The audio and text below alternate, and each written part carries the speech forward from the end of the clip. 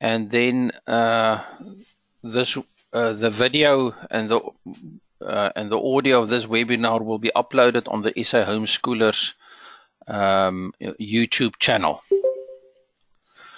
Okay, so welcome everybody. I'm really pleased at the attendance. It's already 94 and people are coming in all the time.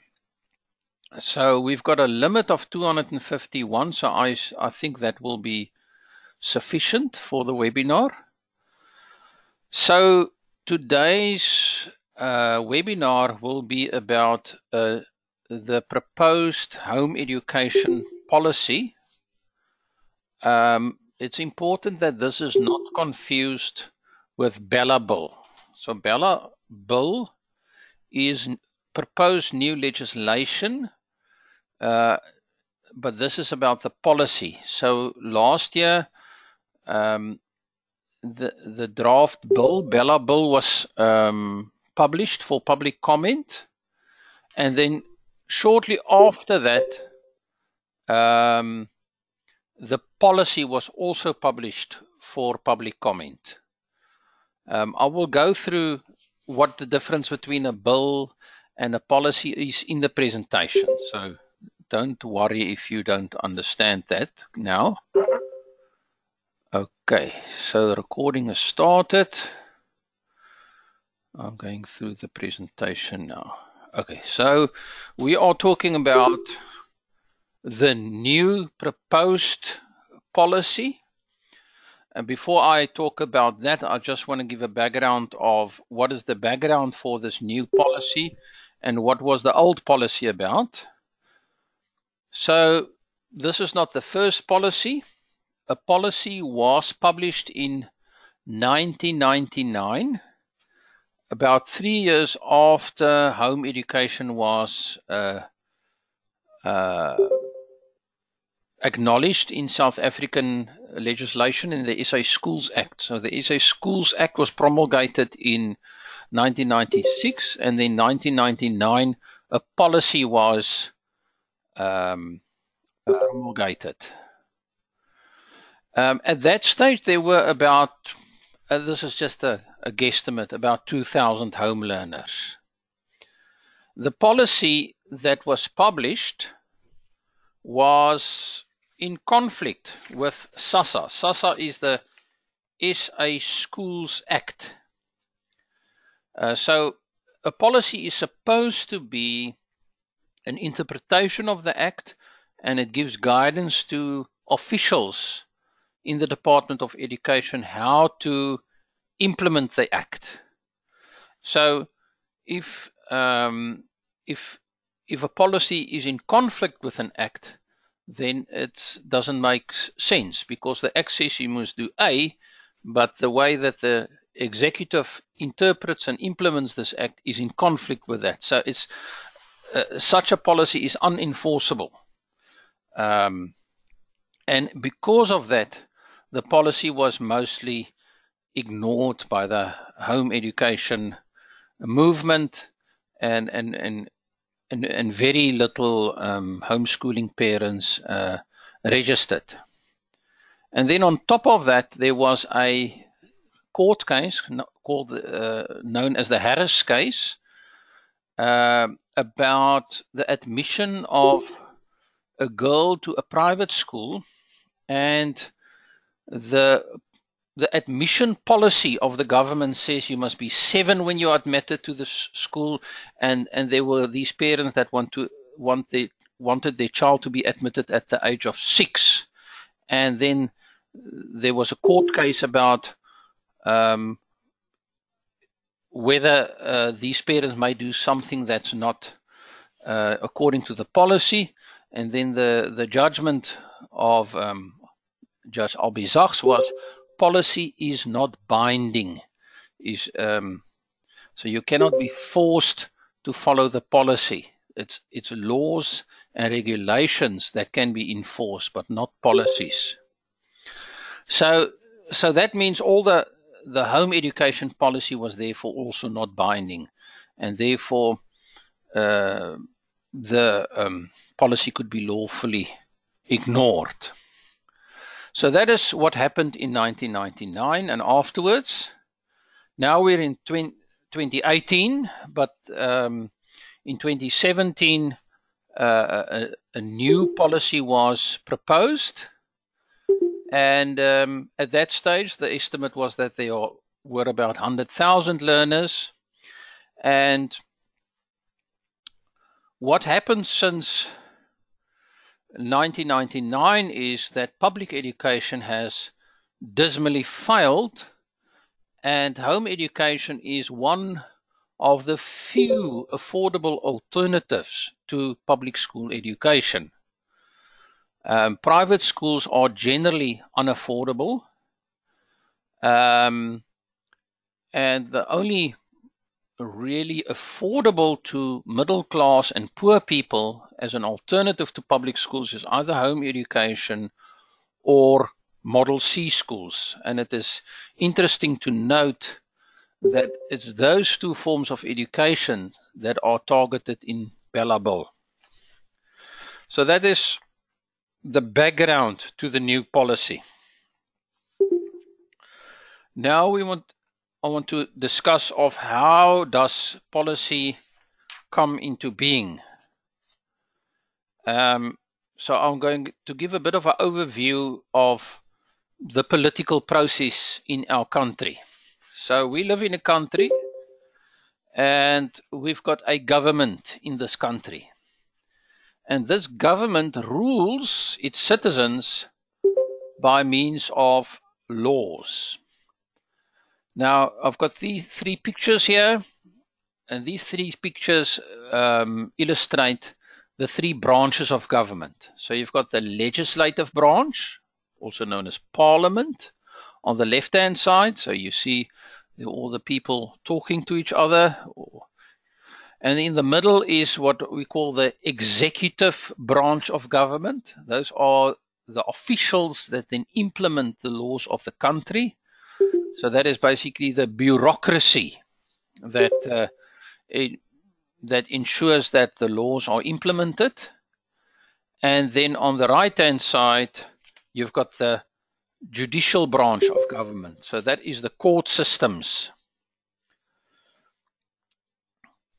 So the legislative branch of government on the left is their function is to make laws. The executive branch of government in the middle, their function is to execute laws. And then the judicial branch of government is there to resolve disputes when there is a dispute around the interpretation of the law. So let's then go a bit further. So we've been talking about laws, we've been talking about bills, and it's important that we understand the difference. So the first item is a law. A law is basically a system of rules that are created and enforced through government institutions to regulate our behavior. And a law achieves this by describing certain human actions and then associate those actions with penalties. So if you've got a law, you must always have an action and a penalty. For example, the action of murder, if you murder somebody, then there is a penalty, like lifelong prison sentence. So that is what a law is. And through these laws, government tries to regulate our behavior.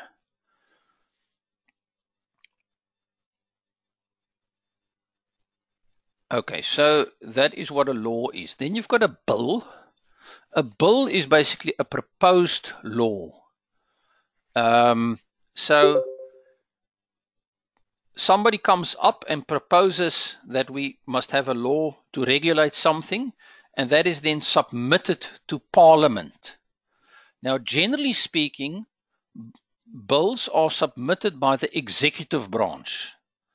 So it's the Department of Education, for example, that wrote the Bella Bill, and then they will submit it to Parliament for their approval.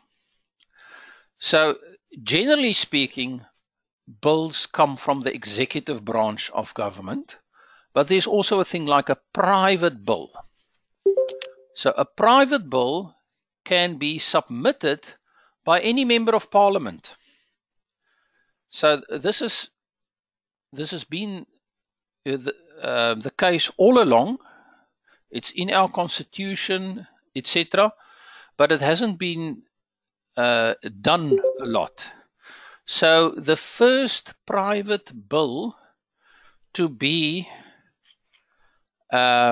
submitted and approved by Parliament was actually by the Honourable Cherylin Dudley from the ACDP, that submitted a private bill and it was approved by Parliament. That was the first private bill.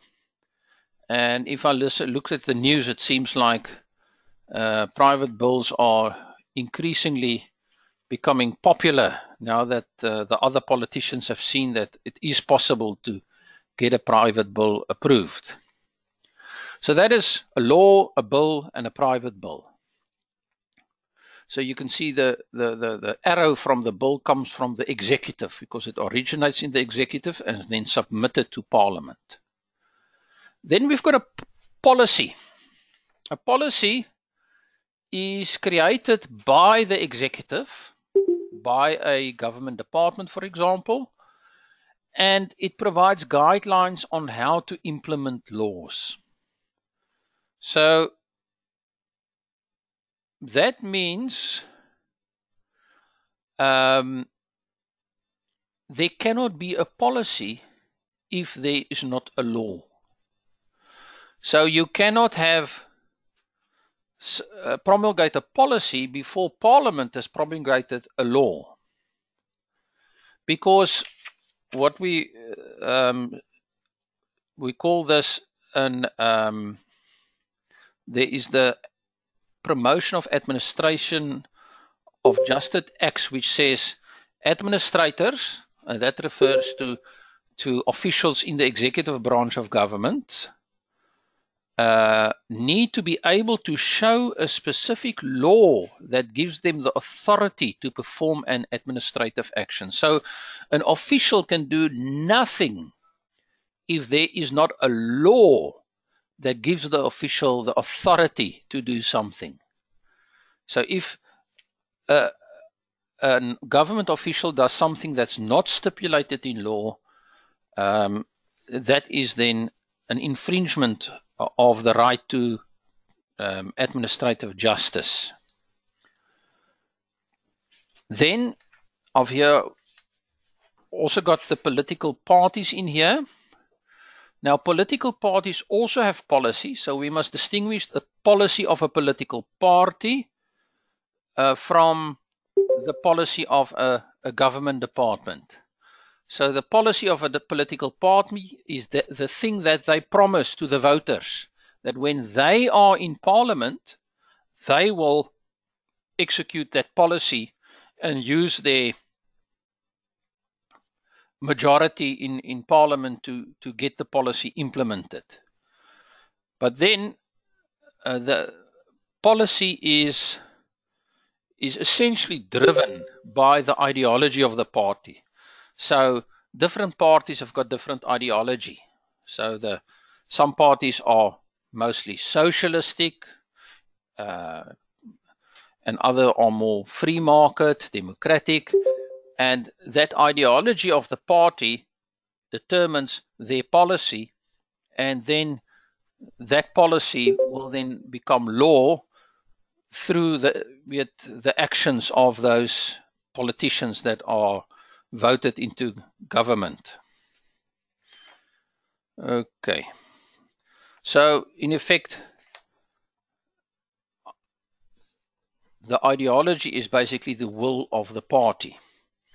Then there's another thing we must take notice, and that is international law. International law is created by international bodies, such as the United Nations.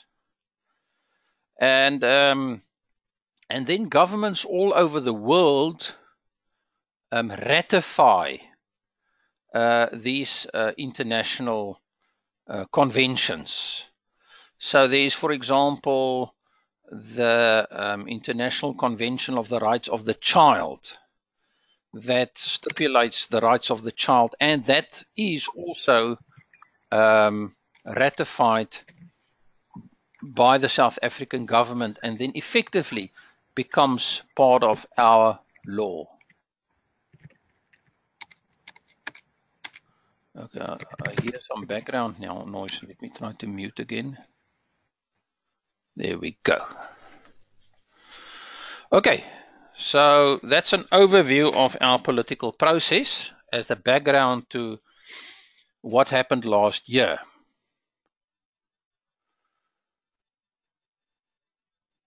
Okay. So what happened last year is in October, the Bella Bill, the Bella means the Basic Education Law Amendments Act, was published for public comment. And there was a whole campaign. We launched a campaign against the Bella Bill, and those comments were then submitted to the Department of Education. That is currently in the process of drafting a draft bill. So that is point 1 on the slide. So, and there's a number of 1,000 next to it. There were about 1,000 letters from homeschoolers to the Department of Education with comments about the Bella Bill. Now, Bella Bill contains changes to the law, that the SA Schools Act, pertaining to home education, but it also pertains a lot of changes to the Schools Act pertaining to Model C schools. And there's also been a lot of comment from those people on the bill.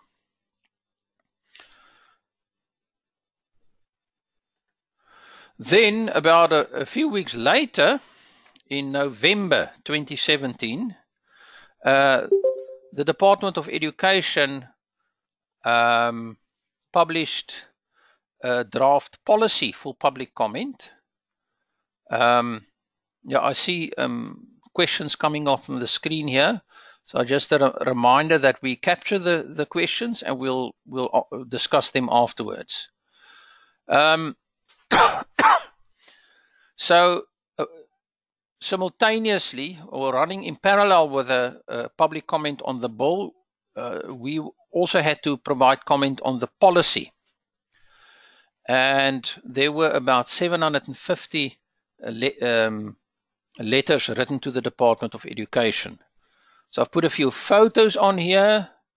So there's a photo on the bottom left-hand side, and that is myself, Christopher Cordero, Shirley Ervier, and my wife Debbie on the left-hand side, and another lady, I forgot her name, but she was very active in the Bella Bill group.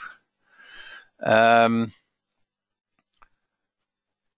attended a meeting at Parliament where the Department of Education briefed the parliamentary committee. On the top right, there's a photo of Karen van Oostrum and her daughter Cornelia that submitted the anonymous comments to the Department of Education. So they physically went. If you look closely, you'll see there's a little pack of papers. So those are the printed anonymous comments to the Bella Bill there. Okay. So that is what happened last year. So there was a policy submitted for public comment and the Bella Bill. Now, this presentation will focus on the policy only. We're not really going to discuss Bella Bill. So let's proceed. So what are the main problems with the home education policy?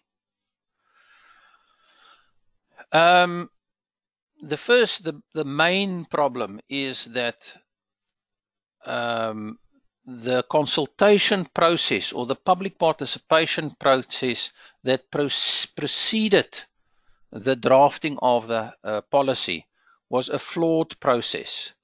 So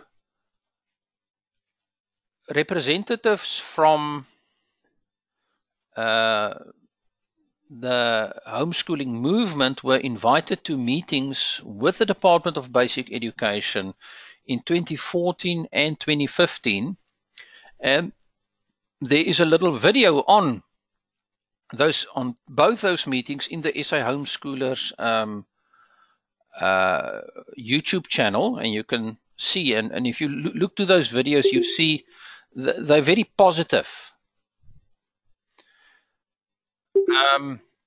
And the reason they were positive is because during the first meeting, a discussion document was created by Dr. Trevor Coombe, and we had lots of problems with that discussion document.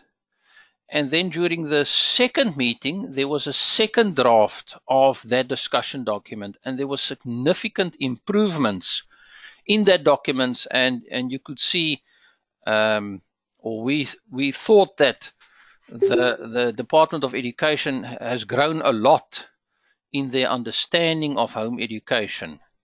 But it seems that only Dr. Trevor Coombe grew a lot in his understanding of home education, and not the other officials that attended the meeting. And it was this second draft document that created a very positive atmosphere. And the main suggestions in that document were, firstly, that independent research in home education must be conducted.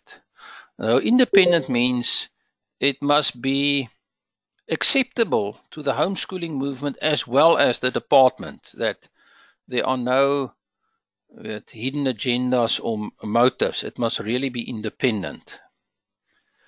And then, based on this independent research, a third version of the discussion document will be done, and then that discussion document will be released for public comment.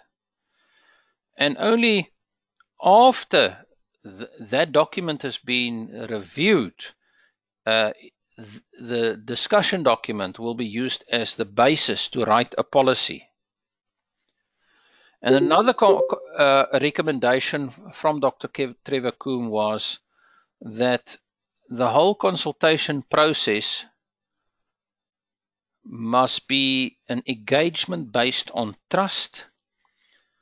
If it's not, if the participation is not of that nature, then we cannot expect a successful policy. Unfortunately, it soon became evident that these recommendations in the second draft document were going to be ignored. So soon after those meetings, a working group was created that had to start writing the policy, and there were a few home education representatives part of that working group, and it became clear that nothing of the recommendations in the second draft document will be implemented. There's already a predetermined outcome, and they're just steamrolling the process. And so the home education representatives then withdrew from that process at that stage because it was not meaningful to be part of that anymore. The other big, so that's the point one, a flawed consultation process. The second point is it is a funny document to read. It comes with fantastic, very very good constitutional principles are explained, and then the policy describes some practical provisions that must be executed. And there is a huge gap between the two. They just don't match. But the idea is that you've got constitutional principles, and you deduce from those principles practical implications to implement the principle. But there must be a logical connection between the two. But in the policy, there is no such connection. The third thing is, and I've mentioned this already, is you must first have an act approved by Parliament and signed by the President before you can write a policy, because the policy is the guideline how to implement the act in practice. So, for example, a law will say you must register. So that is what a law will say, and then a policy will say, well, there must be a registration form, and then it will tell you what must the contents of that registration form. Those are the type of things you'll find in a policy. And then but in the policy there is the policy is based on the Schools Act of 1996, as well as the proposed Bella Bill. So the policy assumes already that Bella Bill, which hasn't even been submitted to Parliament yet, will go through Parliament unamended. There's some background noise again. Okay. So it assumes that Parliament will not apply its mind and will just pass it as it is. And then the third one is, if you look at the policy, you can see that the Department of Education views home education merely as public education at home. And that is it. The idea is they want to transform home education as a satellite of the public school. And that is the intention of this. So it doesn't treat home education as the diverse form of education that it actually is.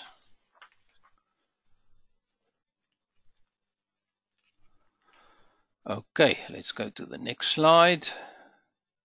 Okay, so those are the main problems with the policy.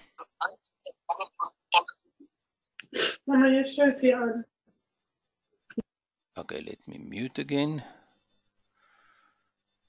Okay, now we can say, a lot of people say, we don't need to worry about policy because it's not legally binding. So in the Harris case said policy cannot be enforced because it's not law. But we must remember policy will guide the actions of officials. And a bad policy will lead to inconsistent and unlawful behavior of officials. And the officials will treat policy as if it's law. And they will expect that you must do what the policy says. So a bad policy will lead to more conflict between parents and officials. And if you've got more conflict, then it could potentially lead to court cases. So if an official unlawfully wants to do you something that law doesn't stipulate, it could happen that you have to go to court, and to defend that in court can be expensive. So that is why a bad policy has got negative effects, and we cannot merely ignore that. And I've just summed it up as if we've got a bad policy, it creates space for the rule of the official. So the official in the executive branch of government that makes up rules creates law as he goes. But we live in a democratic society, and we live by the rule of law. So that is basically the effect of bad policy. It leads to the rule of the official. So that is then what happened. There was been a flawed process of education. We sit with a bad policy, and the closing date for comments was the 8th of December last year. There were 750 letters submitted to the department, and then there was radio silence. So the Pestalozzi Trust continued to engage with the department to see, follow up what the progress is. So in the 21st of February, so we gave them some time to come back from holiday and settle in their offices and process some of the 750 letters they've received. We wrote a letter to ask them what is the progress, and can we have a copy of the new policy? And the response that we got was, and I've quoted in full on the slide, the working group captured and analyzed submissions received in a fair, just and credible manner. The policy has been revised and prepared for tabling at HEDCOM and KEM and finally for promulgation. So we've got a Department of Education that is amazingly efficient, because to process 750 letters is quite a job. I'm living in Cape Town, and I'm sure you're aware of all the drought issues here. And the city of Cape Town was used when they publish something for public comment. They get about 40 letters in general, and they are sort of geared to handle about 30 to 40 letters when public comment is given. And then there was a lady that started a website that empowered people to send letters to protest against the proposed water levies, and suddenly they received 60,000 letters. And the city was just not geared to handle those volumes. Now, the Director General of Education that presented to Parliament in November described the letters received from the public about Bellable as a, I forgot the word now. Let me just go back. As an avalanche. His words are, the word avalanche would not describe the reaction that I received to Bellable. It was really historical, the reaction to Bellable. And now, so after having received an avalanche of responses, they claim that they've received them, analyzed submissions received in a fair, just, and credible manner in a time period of less than 2.5 weeks. That is, as the Afrikaners say, te dik vir 'n daalder. But anyway,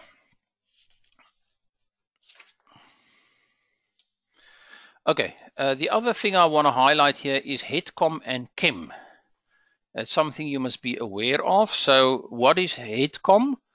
HEDCOM is the heads of education departments committee. So those are committees within the government, and policies and legislation, all kind of things must first go to HEDCOM and KEM before it can be promulgated.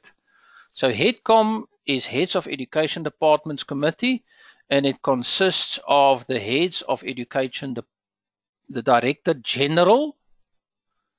Okay, so firstly, the Director General, who shall be the chairperson. So that's the Director General of the National Department of Education. It's also important to know that we've got a National Department of Education and we've got provincial departments of education. And in the case of education, national and provincial are equal. So the national is not above the provincial. So this HEDCOM has got the Director General. That's basically the person in charge of the whole Department of Education. It's not a political person, it's an administrative person. So he is not voted into that position. He is a employee of the Department of Education. And then the Deputy Directors General of the department.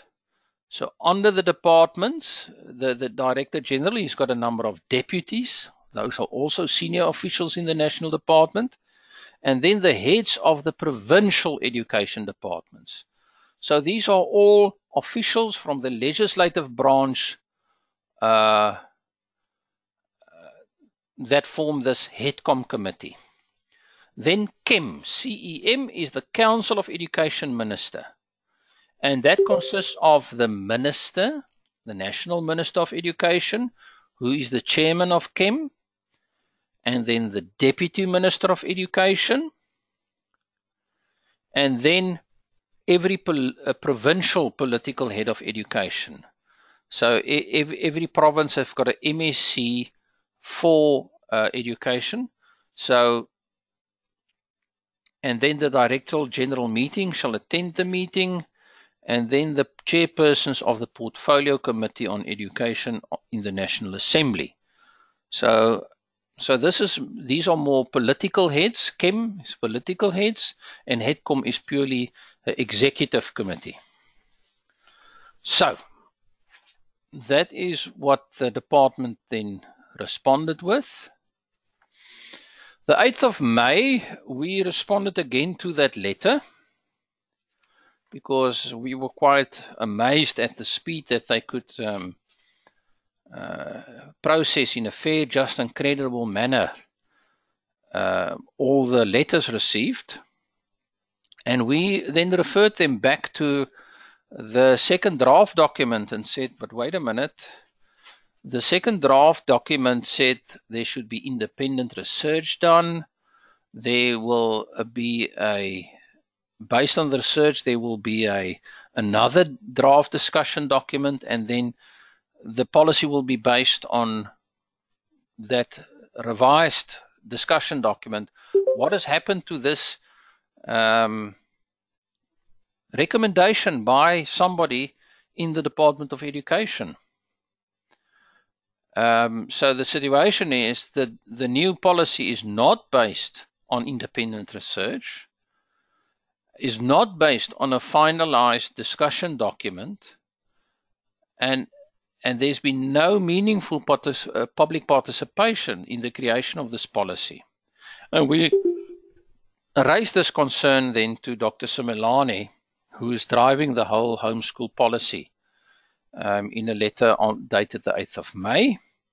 And then we received a quick response. 2 days later, the response was, the final draft that emerges after the public consultation process is subjected to internal DBE process leading to the promulgation and publication through Government Gazette. So he basically says there will be no more public consultation. We had our chance last year. It will now all be handled by internal processes. and then it will be publicized in the Government Gazette. They did then refer to address the issue of research. They did say that they've done some research in 2007 and 2008. So the Department of Basic Education contracted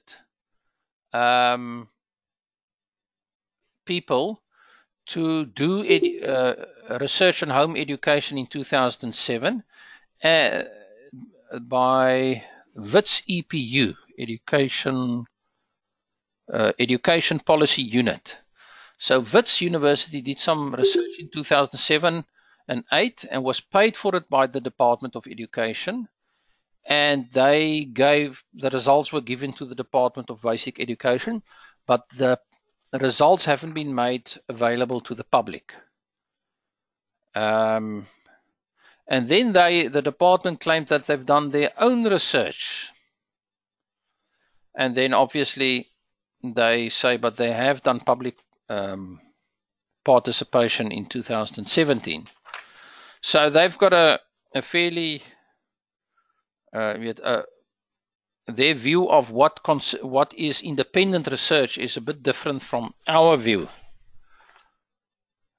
And that raises quite a number of concerns. So our reaction, the Pestalozzi Trust reaction to that was, we requested the department to provide in 7 days a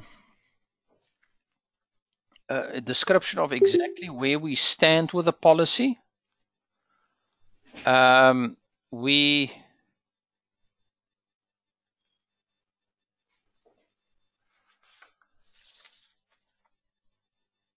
Stage of where are we standing? We requested a copy of the amended policy, so we want to see how does the policy look like after they've reviewed them in a fair and just manner in 2.5 months. And we want a copy of the WITS research done in 2007 and 2008 of 2007 and 2008. That was the request on the 8th of June, and we gave them 7 days because otherwise we cannot continue. We just have to wait indefinitely. So in the absence of any response to this letter, we would then approach the minister to request an interview with the minister to discuss our concerns about the policy. So the 15th of June came and went and nothing happened. So we have then written on the 20th of June, the Pestalozzi Trust wrote a letter to the minister, and we requested a meeting to discuss our concerns about the policy. On the 20th of June, we also sent a letter to get the details of the members of KEM and HEDCOM so that we can engage with those people. So that is what happened. So where are we standing now? We didn't get a response on our letter requesting a copy of the amended policy and the research that the department did, and we also didn't get a response from the officer of the minister on whether a meeting is feasible or not. That's where we stand now. And we did get quite a number of responses to our request for the members of KEM and HEDCOM, but we still haven't got an answer to our question. We've got reactions about certain statements we made in our request, but we didn't get an answer yet. So that's where we stand now. So I see the question has been raised, what are we going to do now? So what we're thinking of doing is, firstly, to write a letter to the MEC of Education in the Western Cape. The reason why we want to approach the Western Cape first, okay, and when I say we want to write a letter, I mean the Cape Home educators. So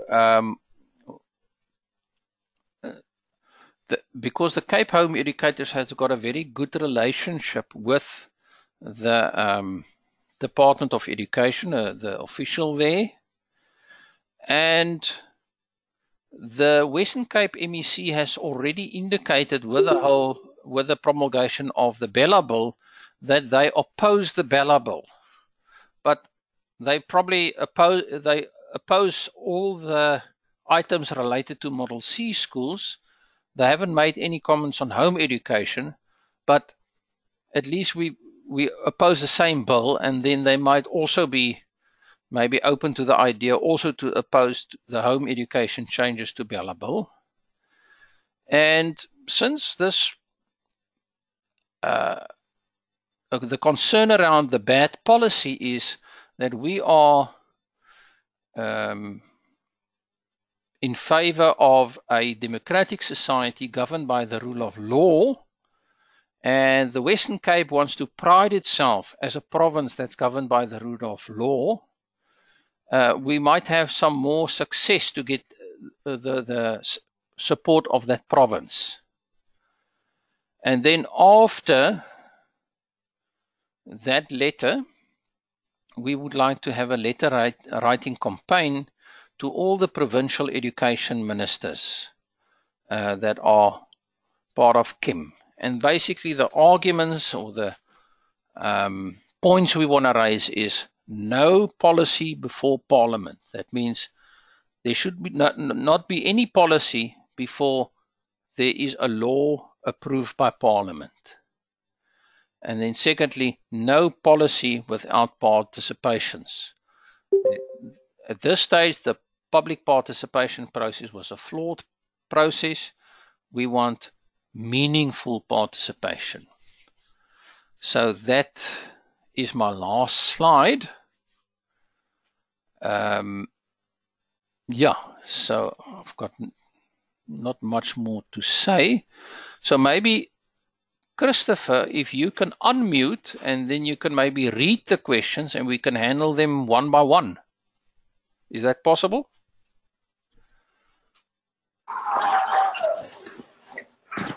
Yes, yeah, sure, of course.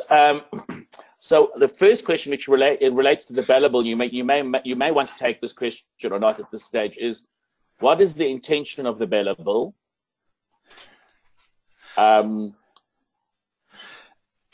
Yeah, I think. Would you like? This is still a private. I think I've been thinking about this a lot. So when it comes to intention, you will, if you look at a law, there's at the beginning of the law there is a preamble, and the preamble of the law says what the intention is. Now I can't remember what the preamble of Bella Bill says, but that is the stated intention. But if you look at the intention in terms of the ideology of the party,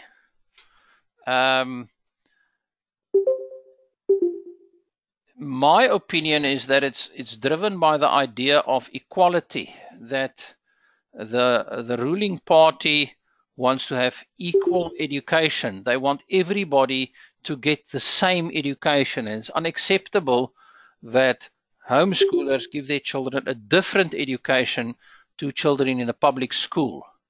But those things are not in the public domain, so it's merely a opinion. But if I look at all the things that happened over the years, that seems to be a driving force. Have you got any comments, Christopher?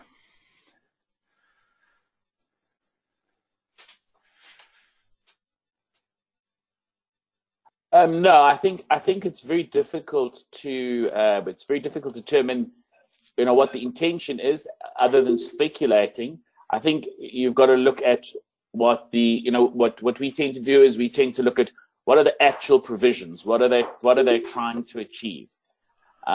So as we know with homeschooling, I think the most dangerous provisions are the ones which, and it's another reason why we need to consider the policy quite carefully, is that previously the minister didn't have any authority to make regulations. One of the things that's going to happen in Belleville is that they want to give the minister power to make regulation. So that, and regulations have the effect of law. So that is a very sort of a very dangerous aspect of the Belleville. And then of course we know, and then of course we have put out the Belleville fact sheet, which gives all of the specific issues which we've listed, things like I think the biggest one now is the what should I say, what we've actually seen emerging from a whole spectrum is that, as you were saying, they very much want to fit homeschooling into a public schooling mode. So now they want the competent, so-called competent assessor to assess the child every year. We know now that the latest really ridiculous thing is that emerges is that they want that the child, if the child needs to be, when the child is evaluated, needs to be done under exam conditions with an invigilator present.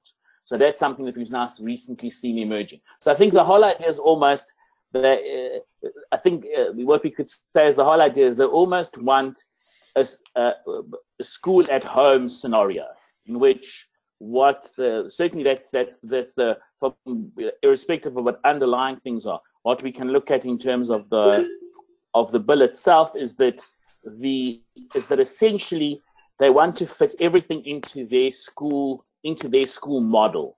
They want us to be essentially very much like a school. And Boa is an expert on computers, and as he said, it's very interesting that one of the things that they're very concerned about, maybe you can mention this more, Boa, is they don't talk about learners, they talk about sites that have been registered.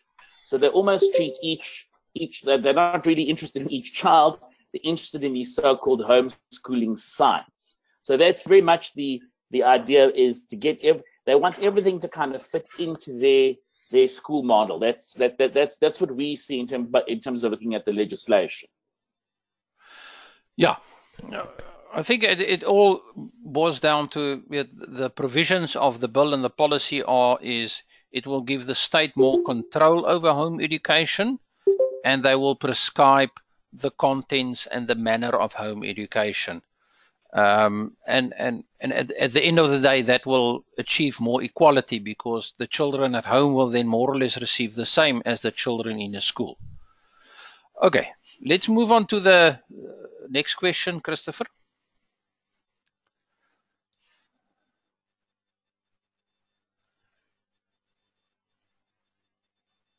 So the next question is related. What does the policy want, or what is the policy trying to achieve?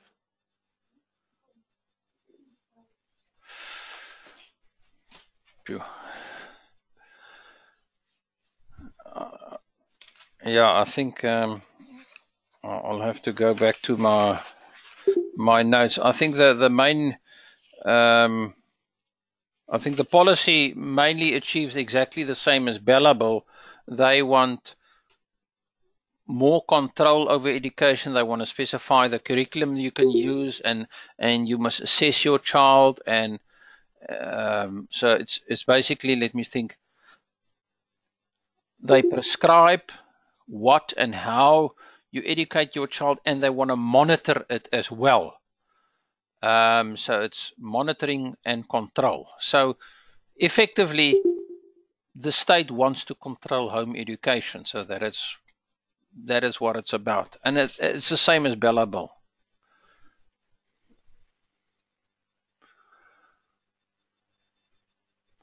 Okay. I think we can move to the next one if it makes sense. Okay, sure. Let me I just have to call it up here for some reason. Okay, how can we fight the policy? Okay, our approach is we will. This is the term that Christopher uses, the Swiss, the Swiss approach. We will use every opportunity to resist the policy and the Bella Bill. So that's why we are basically tracking these items as they go through the motions and try to write letters and engage with officials and engage with politicians and to stop this, to stop it. So we will use all the avenues that the law gives us to provide inputs and comments, and so we're not going to have a armed resistance, but we will use the channels that the law gives us to protest against these things, and that is what we've always done. So the most efficient way we found is letter writing campaigns, because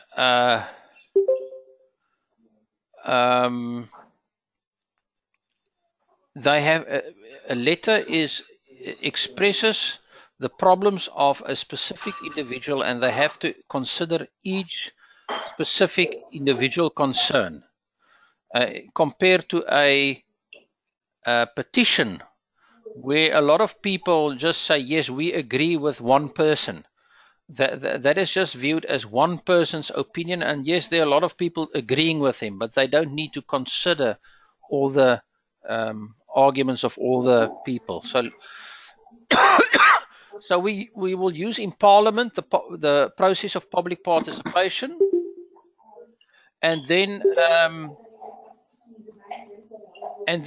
let's say the law is promulgated as is. Worst case scenario, they don't listen to us at all.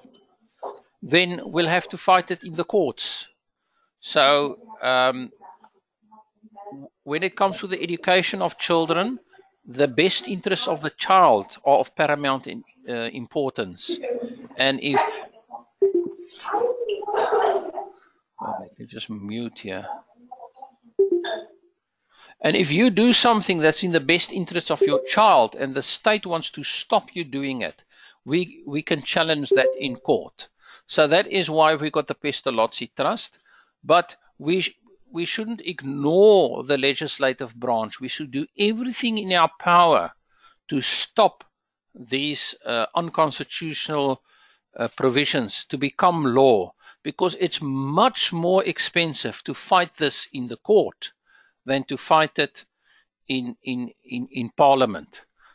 And then if we resist this thing in Parliament and write letters, and this thing ends up in court later on, then we can refer in the court case that we've been opposed to this right from the start, and there was a lack of public participation, and they didn't listen to us, and those arguments will strengthen our case in court as well. So that's why we must resist these things everywhere in the legislative branch of government, and then if we cannot go there, then the last resort will always be to go to court. But we must have the capability to go to court. Okay. Okay, I just see a question here. Christopher, you can get I assume you capture these new questions as well that pop up here, Christopher? I'm trying as they're coming quick and fast, and sending them to you. There's a few, but I can send you more as we. I don't know if there's one that you want to answer. No. But the last one that I had was just about the Namibian Constitution calls for a free education in a free and justifiable manner, can't we do this here? Yeah, in general, free education, there is no such thing as free education. So education costs a lot of money. A free education means you take money in a coercive way from the population, and then you give it back to them, or then you give them education. That is how free education would be. If you've got a free market and where there's no free education, then everybody will pay for his own education. But if you've got a free market where everybody can buy his own education, you can choose what you want. But if you get free education in a socialistic environment where the government provides it so-called for free, then there's no choice. You will only get what the government provides you. So, but if you start having, let's say, subsidies or grants for education, so if homeschoolers now get money from the state to do their home education, that sounds very nice, but you must always remember there will be strings attached to that. So if you want free education, you will lose freedom in education. So you must choose between free education and freedom in education.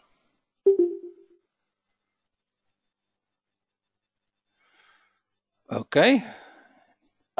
Okay, but I've got one question, and just if you want to look at your chat box, it's a slightly technical question. It is there any consideration by government of the resources required to enforce the testing and assessment? Well, that's an easy one. There is.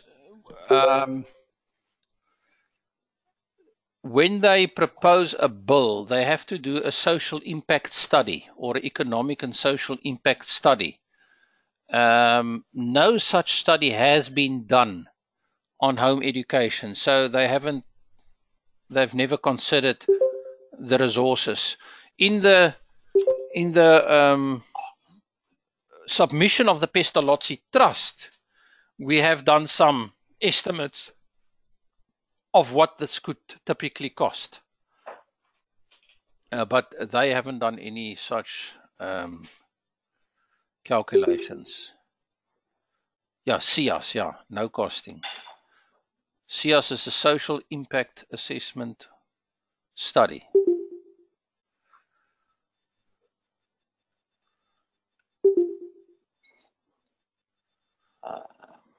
Okay, I think sorry, there was the questions are running ahead of me just a little bit. I've got this small window that I see here. So there's a question here from Rolin. If the policy and bill were to pass, what time frame are we talking at? We had a webinar with Sherilyn Dudley where we discussed this. So we are in 2019 now. Let's say the Department of Education is currently busy going through all the letters they received, and they must then issue a new version of Bella Bill and submit that to Parliament.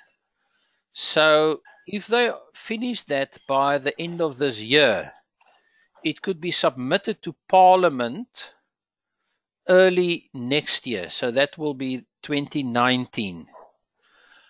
But there is an election in 2019. So the chances are slim that Parliament will attend to Bella Bill in 2019. So an optimistic estimate would be 2020, that the bill is submitted to Parliament and then promulgated in Parliament, let's say by the middle or the end of 2020.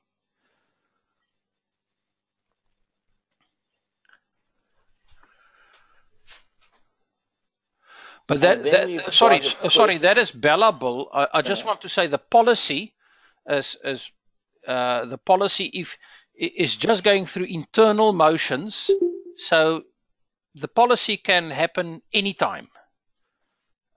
If they read our letters and respond to it, it might take a bit longer. But if they're very serious, it can be promulgated any time. Sorry, Chris.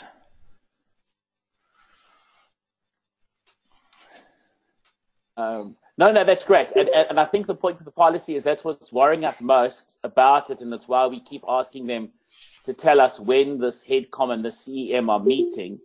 And also that's the thrust of our approach to the Western Cape, is to try and get them to at least put a spoke in the wheel of delaying the policy, to another meeting, whatever, so we have more time to respond.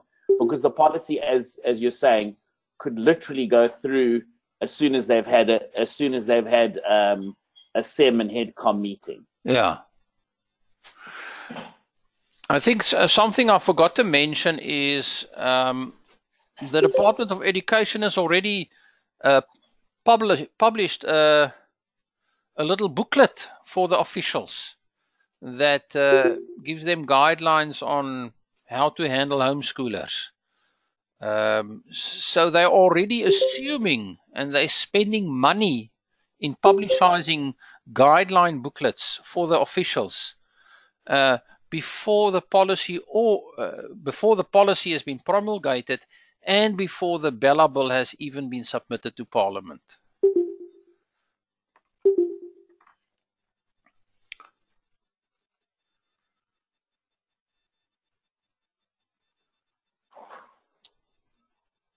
And I think the interesting thing on that one is that they, in that booklet, they're actually starting to specify subjects that they want covered, which is interesting. Yeah. So I think the next question was actually from Megan, and she was asking, just jumped out here quickly. Do you want individuals and associations and organizations to send feedback and inquiry letters? Well, the answer to that is very easy. Yes. I mean, as much as possible. And yeah, so if we can help you with anything, if you want pro forma letters or anything, please contact us. And I think Karen just answered to that as well in the chat, and she said the Pestalozzi Trust will give guidance to our members and interested parties and associations in the letter writing campaign, feedback and participation by everyone, definitely, just to reinforce what you said there. Yeah, she only added an exclamation mark. Okay. Then I've got a question. Can the Pestalozzi Trust engage in legal action before a dispute arises on the policy between officials and homeschoolers? Well, if there's a dispute between officials and homeschooling parents, that can escalate to courts. But courts will evaluate. Oh, I've got an echo here. Let me just mute everybody again. And courts will evaluate the situation in terms of current legislation. So courts should not consider future legislation. I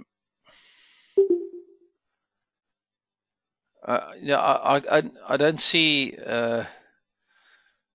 I cannot see any value in going to court while this whole thing is still in process. So you only go to court when all avenues have been exhausted. So if you come up, let's say we want to take the Department of Education to court because they've promulgated a policy without yet public participation. You have to prove that they've trespassed some law, and you've exhausted all avenues to address this. And then there's also the issue of, well, policy is not binding. So if there's a specific thing that where the interests of a child are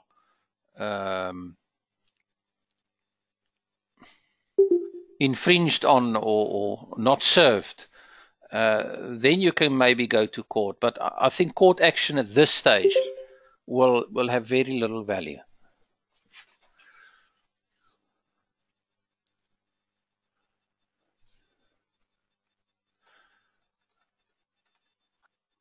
Okay, I've got now the questions that I've got for you are quite technical legal questions. So the question from Shirley is, can the Western Cape Education Department implement their own laws and policy if they do not agree with national legislation and policy? Yeah, I'm not, as far as I can know, in terms of the Constitution, provincial and national are equal, and when there is a difference between provincial and national, there is some process that's described how they must resolve this difference. But that's all I can say. I wouldn't know. I don't think so. We've got a South African Schools Act, but we've also got a Western Cape Schools Act, and I don't know whether these two acts are in conflict with each other. Yeah, I'm not sure. I cannot answer this question. So let's say the Western Cape Schools Act is in conflict with the National Act. What is the highest? I think they are equal, and there's some process through which that conflict must be resolved. That's all I can say. Yeah, I think to that one, there's a couple of, it is a complex legal, it's a complex legal, it's a complex constitutional question, as you pointed out, and it's further impacted by something called the Children's Act, because one of the provisions of the Children's Act is that all laws that affect children must be uniform. Must be uniform, because of course you don't want a radically different law. You don't want they want a certain uniformity of laws, particularly as they concern children. So it's important to get the so perhaps the simplest answer to that question is, it's important to get the Western Cape Education Department to break ranks as soon as possible before it becomes national legislation and policy. If you can get them to do that, then it becomes much more difficult, because that is easier. It's easier to do it that way than it is afterwards to get them to break ranks from the national policy. Yeah, I think that is already starting to happen to a certain extent, where there's been some quite controversial changes to the Provincial Education Act. And I haven't studied this in detail, but I think one of the provisions that a lot of people protest against is that they allow schools, they allow the sale of liquor at schools to generate funds for the school. Whereas I think those type of things will not be possible under Bella Bill. But I'm speaking under correction here. But maybe that. You obviously know a lot about liquor sales at schools. But yes, you're quite correct. Actually, that is one of the issues. That is a big controversial issue at the moment. And Bella Bill has literally got to a situation where they've put some very, very strong restrictions on, the sale of liquor, even within a certain distance from the school. So that is causing a lot of controversy, and this issue is going to obviously begin to play out as we perhaps see more provinces not under the control of the national government. Yeah. I think the issue is that the issue in many ways hasn't come to the fore because there hasn't been a lot of, because all of the provinces have been very happy to toe, in a sense, have in general towed the line of the one ruling party. As things begin to fragment, we may see a lot more court cases. Yes, yeah. Okay. I've got another question. Is there any form of interdict that can be applied for to deny the DBE the chance of publishing the policy prior to the finalization and promulgation of the Bella Bill?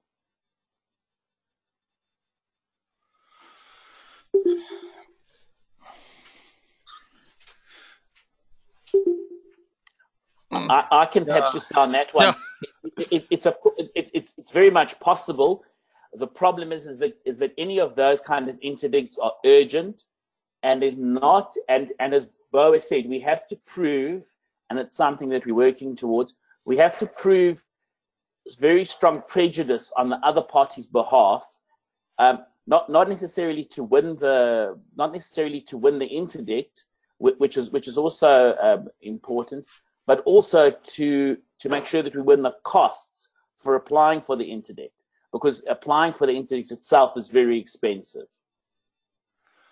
Yeah, and the other thing is that somebody must be negatively affected by this thing. So if they promulgate a policy and everybody ignores it, then nobody's affected. Yet I think it will only, it will get to court when the government enforces the policy and somebody is negatively affected. Like in the Harris case, there was parents that want their 6-year-old child to be admitted to a private school, and then the Department of the Education tried to enforce their policy, and then the Harris, that's where the Harris case comes in. So I would not be very positive to go to court with these matters unless the state tries to enforce the policy on a specific family, and that family is then negatively affected. I've got another question then. Will it be possible to continue in our own way while disputes regarding the policy are resolved through the courts? Very much so. I mean, this has been happening the last 30 years. There was a policy in 1999, and it was generally ignored, and there were no consequences. So let's say the government issues a policy, everybody ignores it, and government doesn't attempt to enforce it. Then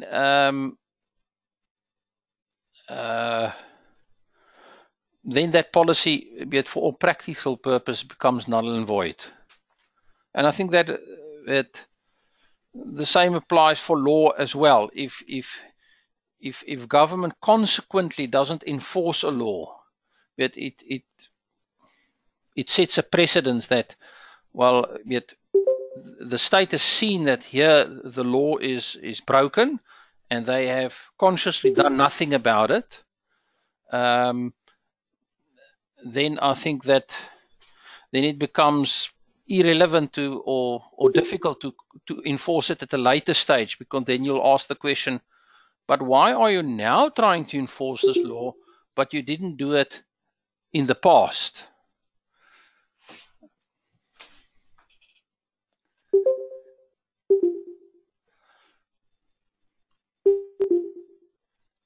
Then I've got one question, which is a bit of a statement, but how on earth will they test 100,000 unwilling households? They cannot even help the willing public with basic education. I don't think Yeah, I've got no idea. It's practically impossible.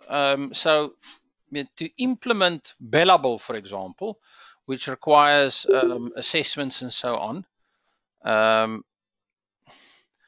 well, it will require a whole bureaucracy to manage the registrations, and then and that bureaucracy must also evaluate all the assessments that are submitted to that bureaucracy. So currently, the department or the education budget has been reduced. So the state cannot build public schools at the rate it needs to accommodate all the children. Currently, children cannot even be placed in public schools. There are tens of thousands of children that cannot be placed in public schools, and they don't have the money to build new schools or to fix the old schools and the pit latrines and things. So to justify additional budget to monitor and register homeschoolers is going to be politically very difficult. So I personally think the chances of them enforcing this are slim. I think they will they will mainly rely on intimidation. So they will not do anything to enforce the policy, and they will try to make an example of a single family, prosecute a single family that hasn't registered or hasn't sent in their assessment on time, and hope that the rest all out of fear then voluntarily comply with the policy. I think that has traditionally been their approach, not to enforce it, but to make an example of a few people and hope that the rest will fall in line voluntarily.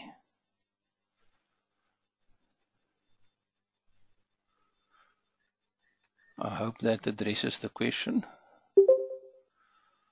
Yeah, I think someone just echoed your comment by saying scare tactics and intimidation, behavior modification and state submission seem to be the objective. So someone emphasizing just the scare tactics intimidation mode. Here's another controversial question. Can they stop us from using Cambridge? Oh, that's a very valid question.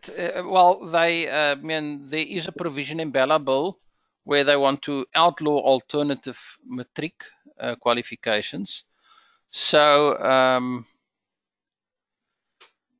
in theory, they can try, but I think that can be challenged in court, because there must be a valid reason for doing this. Cambridge is a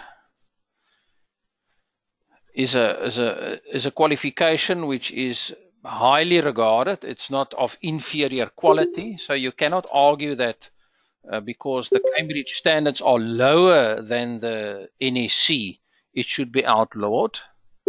It's going to be difficult to prove that. So why would you outlaw something that is of a superior standard?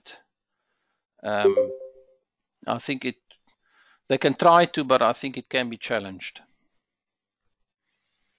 And I think with Cambridge specifically, one of their key requirements is that they, and I really can't remember the term, but they want a kind of standard setting authority that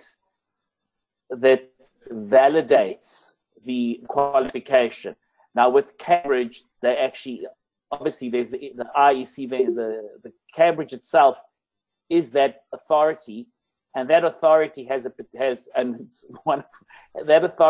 specific number, and that, as long as you kind of, it's almost like being registered as a school. You have to have a kind of school registration number. As long as your authority has that number internationally, it's very difficult to. It would be very difficult to. It's very difficult to then find a way around allowing that allowing that to be authoritative. But they do try, obviously, through all sorts of different tactics, like making having the students be considered as foreign students and having to pay more at university and that kind of thing. Okay.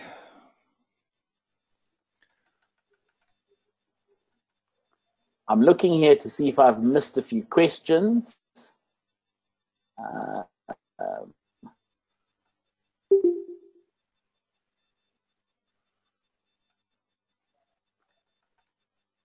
I think that's more or less all of the questions that I can see, Boa. And I think we are also coming up to 9:30. Yeah, I thought it would be a nice round time to. I'm just also scrolling here. Okay. There's a little question. What do we do? What do we need? What do you need us to do next? Okay. So we will be engaging with through mailing lists, the same type of list we use to distribute the invite of this webinar, and Facebook. We will create a platform to do this letter writing campaign, and we will send you all the information and ask you to write the letters. So I think that's what we want homeschoolers to do, to write letters.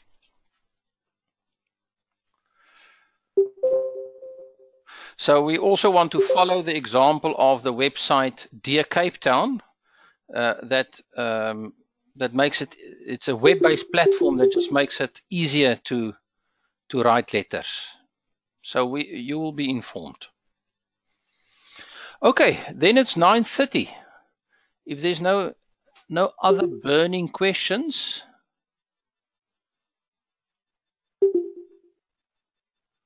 I want to thank the attendance.